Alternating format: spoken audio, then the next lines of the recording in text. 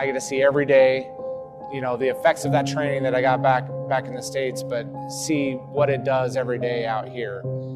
It definitely brings a sense of pride that here we are, right in the middle of it, and we can reach anywhere in Afghanistan from here.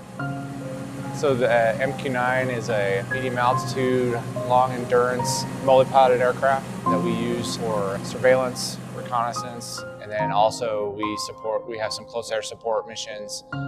We are able to employ weapons if required. It's very high ops tempo where it's just a constant flow of takeoffs and recoveries throughout the day.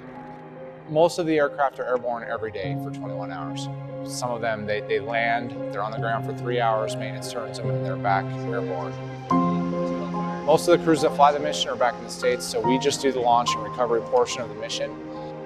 We do all the maintenance on the ground, we turn the aircraft, we launch them, and right after takeoff, we hand back to the crews in the States, and they fly the mission from there.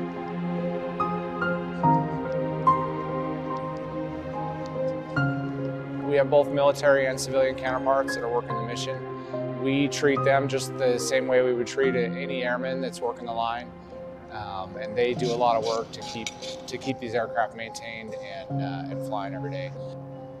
You imagine an aircraft flying for 21 hours every day, the amount of maintenance that has to go on in the background to make sure that the aircraft is operating correctly and is safe. They work really hard to keep this mission going. Nearly every kinetic strike that happens in Afghanistan has an MQ-9 on station before, during, and after the strike, or doing the strike themselves.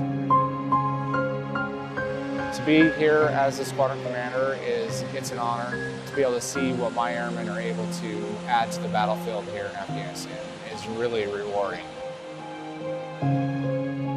Every single day I see the effects that we put on the battlefield by enabling this mission.